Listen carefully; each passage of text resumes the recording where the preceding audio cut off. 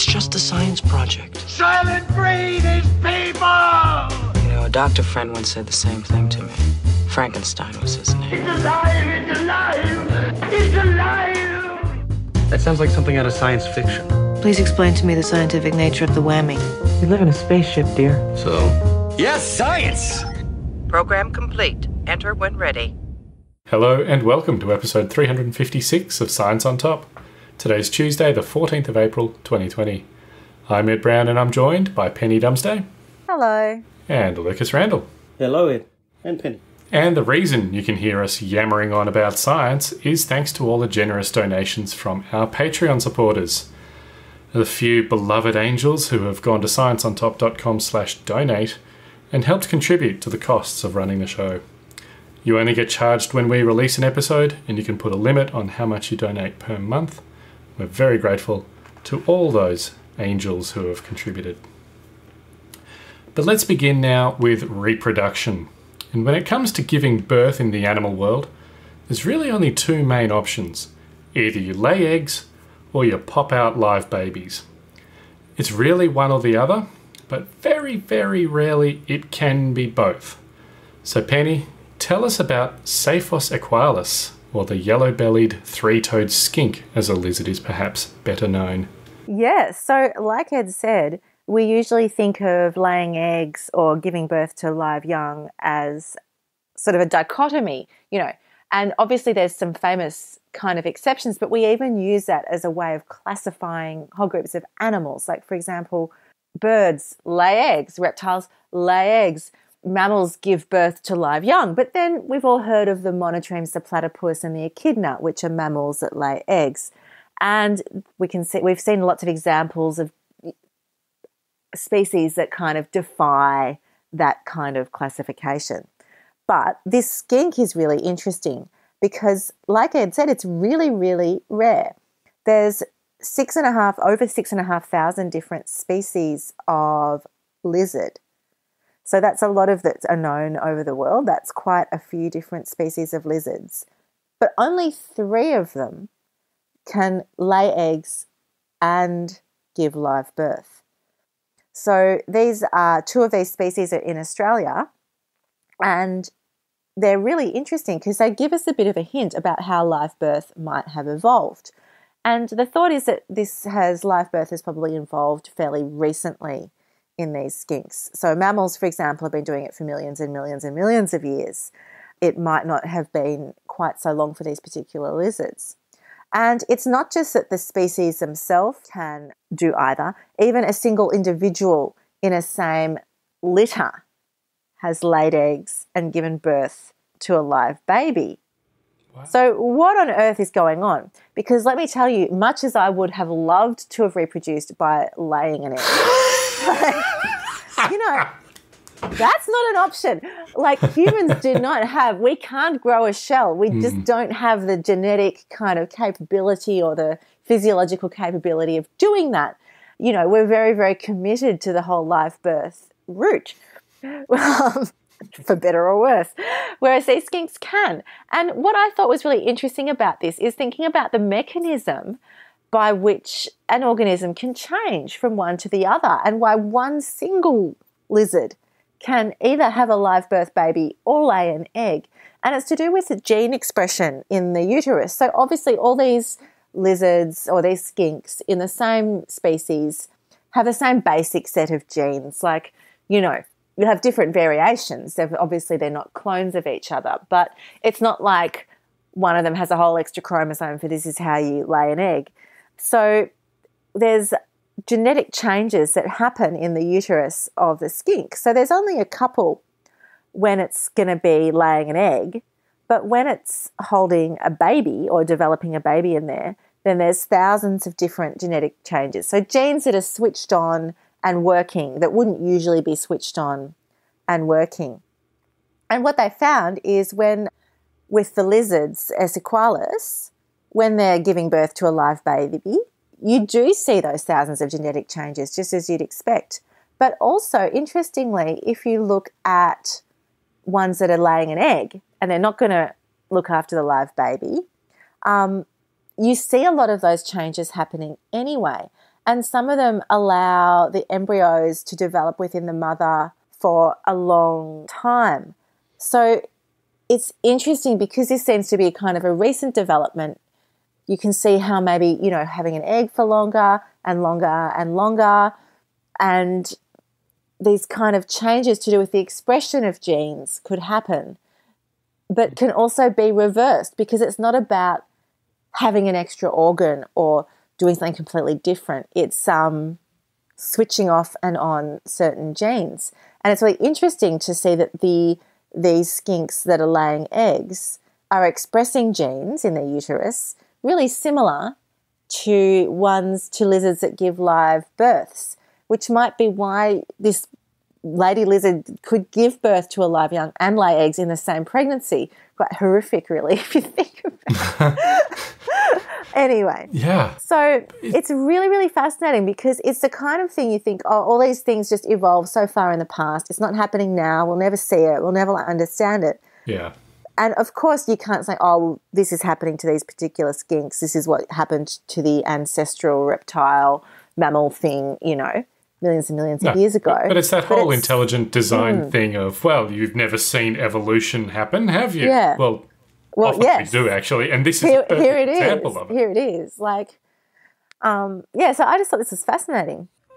My understanding is that everything started off with eggs, and evolutionary eggs came before live birth, sort of things. Like we lost the ability to generate that hard shell, and we stopped producing eggs or delivering eggs first. So this, it does suggest, doesn't it, that it's an intermediate step between one and the other. Or maybe it's going to be like this forever. Who knows? Yeah, like flick back and forth. Why not?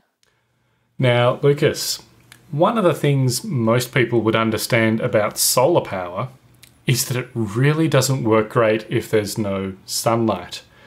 So how can two American researchers be developing prototype solar panels that work at night? It seems counterintuitive. It is. It absolutely is counterintuitive. And funnily enough, the physics are exactly the same, but just the opposite. It's all to do with... They're the exact same, but opposite. Well, in terms of reversed in the way that you collect the current. So the reason photovoltaic cells work is there's a big differential. So as sunlight falls upon the cells, there's a energy being falling on those cells where there wasn't previously, and as a result, there's this these cells allow current to travel across the cell, and then you have arrays that pick up all of that energy and you pull it together, and that's basically all the process is that's working. You're just collecting the energy that falls upon the cell. Now that energy in that case is predominantly heat and light. So it's heat and visible light. So it's infrared and visible light falling on those cells. There's a big differential, and you start to get current flowing. With anything, it's all about differential. In fact, there was another story that I almost selected for doing in this one, which was related, where scientists have developed a technology from a type of bio nanotech that allows them to collect energy from the air just from doing nothing. Of course, the amounts of energy collected are so small, it's nothing really useful right now. But all this team have done is they've said, well, what is the difference between day and night? Obviously, you've got, during the day, you've got sunlight, got all this energy from the sun hitting every square metre of the earth that's exposed to the sun. So during that daylight time, the earth itself is collecting all of this energy. It's storing this energy in terms of thermal storage. Okay. Now, during the night, when you haven't got the sun, you end up with the earth radiating away all of this energy back out into space. Mm-hmm. And what they've done is taken advantage of exactly that. So using a different type of cell, they've been able to build these solar cells that generate about a quarter of the energy by radiating back into space, a quarter of the energy of their comparable solar cells during the day. Now, this, considering as a first prototype of first generation, to already be able to generate a quarter of the amount of energy as solar cells during the day, that to me is huge. That's significant, because if you think of how long solar panels have been around, the time that it's taken us, 50 plus years, I would say, by now of solar technology. How long have we had them on satellites? I mean, maybe we're getting up to 60 odd years that we've been using them. And obviously they're quite ubiquitous now, they're everywhere. But to have a prototype that uses the reverse process that already collects up to a quarter of the energy in the same time for the same space is incredible. Now, the other thing that was very interesting about this was, of course, your requirement here is that you have open space. So if you're in, say, for example, if you were to set these things up in an island of heat, so cities are a good example of this. If the cells are surrounded by a lot of ambient temperature around the same, that could be a problem, especially if there's anything that's blocking their view of the sky. So that it's the differential, remember, that's important. So if the differential is still significant, it wouldn't matter if they were in a desert that got up into the 70 plus degrees on the surface during the day. It wouldn't matter at all, as long as they have a nice big view of the sky. But if you put them in a city or something like that, and there's overhang or there's trees above them and that sort of thing, then you're reducing the differential. So the other cool part about it, though, is they don't strictly need nighttime to work either. They just need that differential to work. So even during the day, if they were in shade and there was a differential between heat that had been already collected by them, say, for example, in the morning they collected heat by being exposed to sunlight. During the afternoon, if they were in shade, they would start to radiate that heat back off. Just think if you've ever walked on a road after it's been baked by the sun for a lot of the day, especially if you're wearing, no shoes, playing cricket. Back in the days when we used to be able to leave our house, do you remember what that was like? Oh, vague. What is this sunlight thing they talk about? Right. So that heat from the road, of course, radiates back out, and it because there's so much stored heat there, it doesn't matter that it's still a warm afternoon. You can feel it just hitting you and burning your feet. So again, it just requires that differential. So to my mind, I think this is going to be a much bigger deal than solar cells.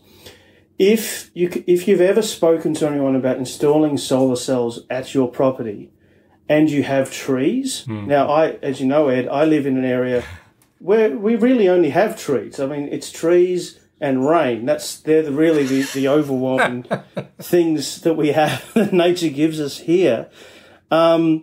We end up with, although we've got quite a large roof, at any given time of the day, any piece of that roof receives direct sunlight for probably about an hour tops.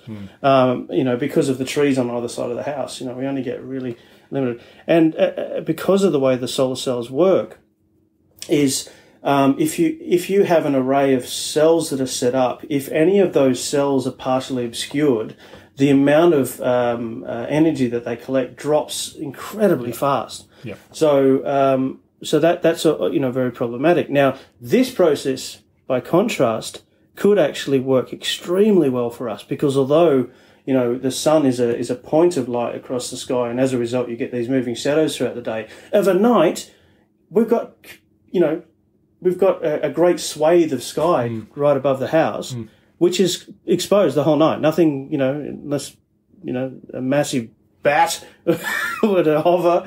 There's really nothing obscuring it. Don't know why I thought bat. No. But at night. There's really nothing. There's nothing much that's going to obscure that, and it gets freaking cold. Exposed to that sky as well. So I think the application of this is extremely exciting. As I say, considering I wouldn't have been surprised to read, say, the initial prototypes were delivering something like 1/16 of what we're getting out of solar equivalents right now, but to already be at a quarter, I find that just astounding. So as I say, what's not known yet, because the detail is very, very scant about this, is exactly what the materials are. Yeah. So that they were very, I've seen an article on Earth Sky, and there was an interview given by one of the lead scientists who developing these cells. Both of those pieces of information were very scant. There is a paper which I've not been able to access yet. I will gain access to that paper and come back to you it's the last thing I do. Follow-up. If it's the last thing I do, come back to you as a follow-up, because I'm very excited, and I'm waiting for the other shoe to fall. And sort of what's the catch? The biggest problem being cost. Unfortunately they're made of unobtainium, No, I suspect that's where we're at the moment. It's just the cost is going to be the biggest barrier to getting them now. And as long as the materials, are not absurd, as long as they're common materials, and as long as the process isn't absurd. So if the process takes many, many hours of things to be put together. Or harvesting rare polar bears or something, yeah. Yes, as opposed to the common ones, they'll be fine. We can go with it. So basically, that's the thing I'm waiting to see, is what the actual materials are and what the process is. I will report back when I hear more, because I think this could be a much bigger deal than the news coverage that's had. Yeah, would suggest. Yeah. Well, as you say, solar panels have had 50, 60 years to develop, and this is at a very, very early stage of, I don't even know what we're going to call this, radiant panels or something. But still, a quarter of the energy of a solar panel, most of our energy consumption is, late afternoon, evening.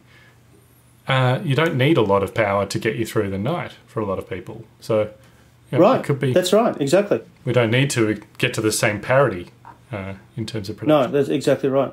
Because you're not trying to cram it into such a short period of time. And as you say, this is when. But certainly, it might also be an answer to the problem of one of the biggest issues with renewables is constantly the criticism that they only work when the thing is happening, whether it's wind or when it's solar or it's wave energy or it's I guess thermo and hydro are pretty reliable as long as there's water and heat inside the earth. I don't think that's going anywhere soon. They do actually have a name, by the way. They're the thermoradiative cells. So it's not. It doesn't roll off the tongue very well, though. I was close. I think they need something better. Panels. Yeah, just thermocells, I reckon, or thermocell. That'll catch on a little bit better. The other thing I wasn't clear of, though, is you kept saying that you needed a wide open view of the sky. I'm not sure why that needs, because don't you just need it to be hot during the day or whatever, so they warm up, and then as it cools overnight, that difference would... So you don't need a wide open view of the sky, but it helps in warming it up. The less obstructed it is, the better. And even that only matters if your differential is affected by other things. Right. So the principle of the things is to use space as a giant heat sink, effectively, and space is really good at that because it's really freaking cold. So if you've got an open sky, then if you've ever laid on the beach at night under a sky, you can feel all of the heat being sucked out of your body, unless it's a hot night, obviously. And that's really down to the sky above you. But if it's a cloudy night, that's less so. The cloud sort of has a more insulating effect. Yeah. So it's really just about the differential, and it doesn't need a great big open swathe of sky, but certainly that the more the better. So basically, if you live in a cloudy area, then solar panels and these panels are not going to suit you so much, because they're going to be the enemy either way. Yeah, that's hopefully you've got some wind or something. Not you personally. Thank you for your concern. No, very cool. I love it when you get these, or on the cusp of something revolutionary in technology like that. It's always exciting. Yeah. And as I said, I was a little surprised not to find a lot more coverage about this one. Yeah. Because, I do tend to look out for energy things, and obviously batteries are one of the big, holy grails of tech in our era, because, we can generate power all sorts of ways with renewables, but storing of it is the big problem. Sure. But if we can do it at night and day with the same physics but in reverse, that's pretty cool. Yeah, and you're right. This story's flown under the radar quite a lot because the paper was published in January of this year. Right. And we're only getting to it. I think this article came out end of March, and we're talking about it in April. So, right, yeah, it's been on your sheet of ones for a few months. It's probably a COVID-19 casualty. Possibly. What isn't? Yeah. All right. Well, let's talk about how to train your dog, shall we, Penny? And as we all know, mimicry is a very common and effective teaching technique. So how is Google teaching robot dogs? This is a machine learning story, and I often am not attracted to these stories, but this one I was because it was a dog. It's dogs. It's a dog. And I particularly like the little animation of the dog trotting backwards, or just seeing the dog. But it's very creepy looking robot dog. It's not quite what I imagined when I clicked on the clickbait headline. If you've seen the Boston Dynamics dogs, it looks very similar to those ones. Very Google project. Real platonic, not even a platonic ideal of a dog, like a real skeletal kind of dog. But apparently the Boston Dynamics dog, which can do some amazing things, like it can do a backflip, it can climb on uneven ground, it's all been coded. So painstaking lines of code and instruction. But the Google dog has been taught in a different way. So this one has been taught by motion capture and machine learning. So what happens is the engineers got motion capture videos from a public data set. They fed that into a simulator to create a digital version of the dog, and then trained it and put that into a physical robot. So the way it works with machine learning is the algorithm that runs it sort of generates a move. If it's close to desired move, it gets a little yay, like you'd train your dog. Like if you say sit and it kind of puts its bum vaguely downwards, you're like, yay. And if it's not, it gets a no. So the more that it's, and then it chocks that information away and modifies its algorithm the next time. So even though it's learning all these moves, it's not being written down and programmed. So it has a bit more flexibility in terms of what it's learning. It's not directly copying the dog. It's trying to find a way, its own way of doing it. I shouldn't say it's trying to find. That's not the right kind of language, but the algorithm. A robot now. I am anthropomorphizing. It's like it's so easy to do.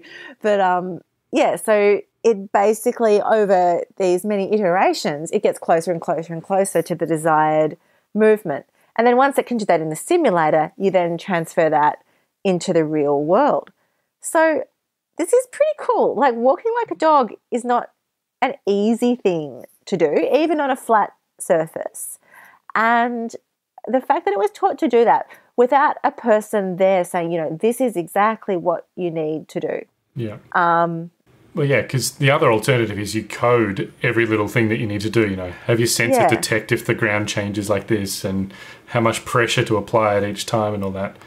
But it's learning it all by itself. It is learning it's all by itself. And it also means, because of the data sets they got, it's learning some things that real dogs don't do. So some of the dog motion was actually animations of a little dog dancing. Huh. And the dog learned to do that as well. So I need to see that video of the dog dancing. But it's really interesting because if you think about it, just say we did have our own little robots in our homes.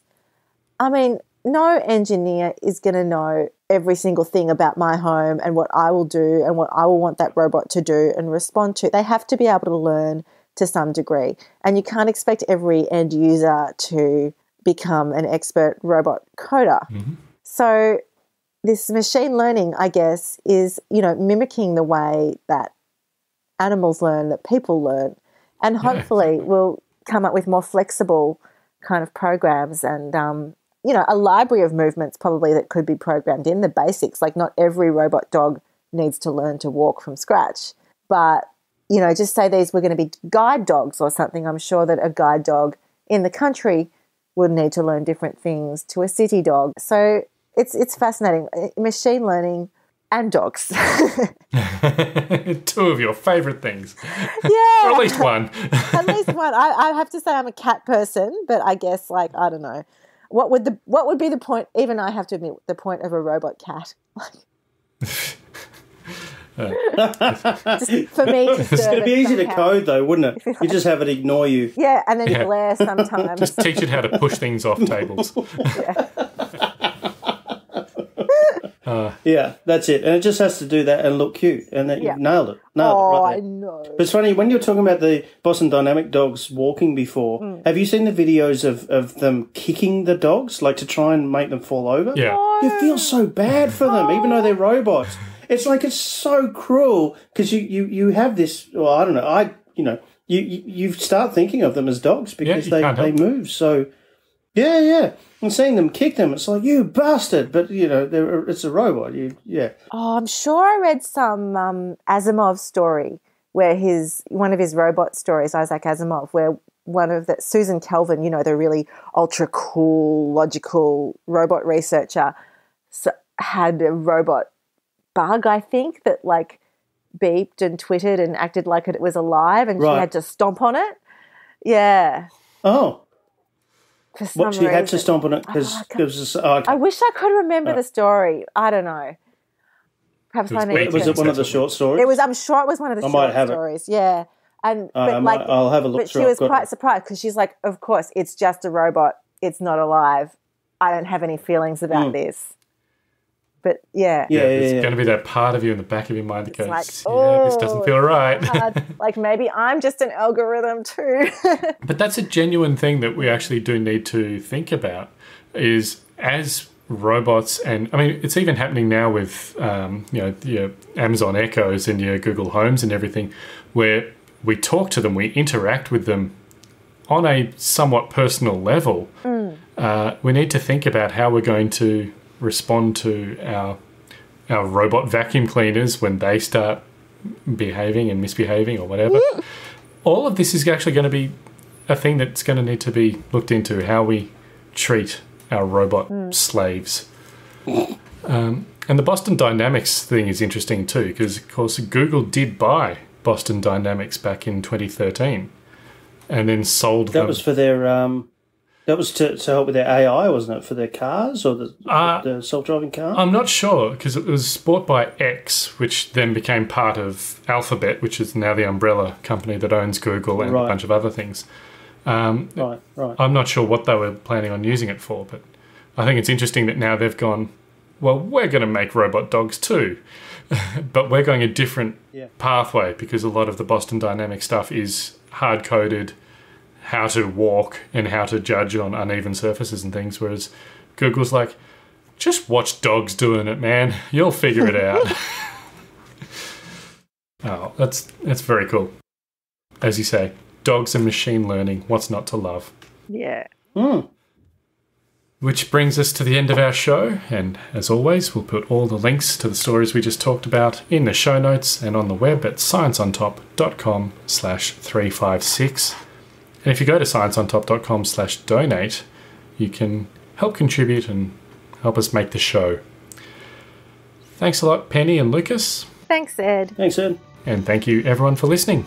We'll be back again next week, putting science on top of the agenda. Join us then.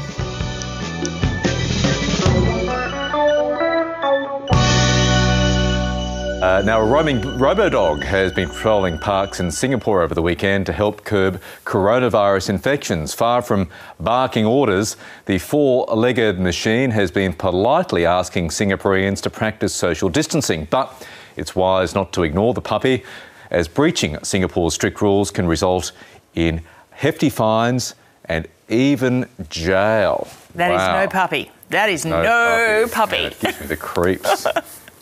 They'll be taking over the world soon. You watch. Starts with dogs, then it's humanoids, and Black Mirror. Yeah. So I'm getting an education this morning on Black Mirror. Look at it. No, terrifying. You think they're nice and kind, docile. Then this happens, and it's over. Singapore can keep them for the moment. It's gone.